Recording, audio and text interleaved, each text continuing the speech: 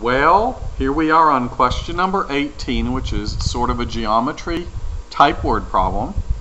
And I think if I look up above me, I think we have some Martians following us, so hopefully I'll teach them a thing or two also. All right, so here we go. We have some information given about a triangle. So let's look at that information put in a diagram. Come on, Martians, you can see how to do this too. The people of Earth will help you learn how to do math. So be nice. All right, so we have a triangle. Now people, I don't have any idea how to actually draw this triangle to scale because it doesn't tell me. I mean, I would have to already know the answers before I could even proceed with the drawing. So basically it tells me I have three interior angles represented by measure x, measure 2x, and measure x minus 20. Now, whether or not I have this to scale, I don't have a clue, but I'm really just using this diagram to help me set up the equation. Now, here's something you need to know about a triangle. Any triangle you draw obviously has three interior angles, each of which is measured in degrees.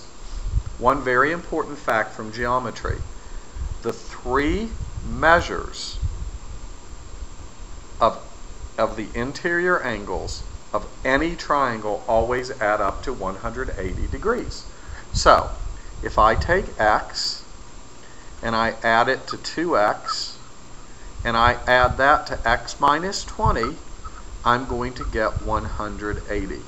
This is true for any triangle. Very important fact to know, to work this problem especially.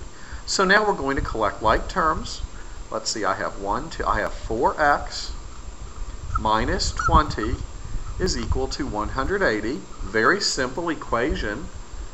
Add 20 to both sides of the equation to get 4x is equal to 200. And divide both sides of the equation by 4, which gives me x is 50. Now,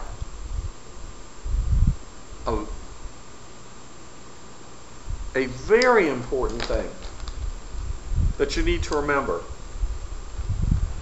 answer the question. The question says, find the measures of all three interior angles. Well, let's take the data we have. X is 50. If I go back to my picture, this x would represent a 50-degree angle.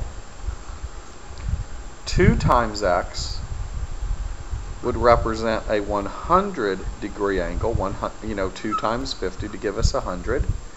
And then 50 minus 20 would represent a 30-degree angle. Always make sure in any kind of a story problem, in mathematics and any of the sciences, give the final answer. Don't just stop with what x equals, because that may not be the final answer. And notice a quick check to this problem. 100 plus 50 plus 30 does add up to 180, so chances are we did the problem correctly, and in this case we did. So Martians, go back home, and I hope you now know how to work with triangles.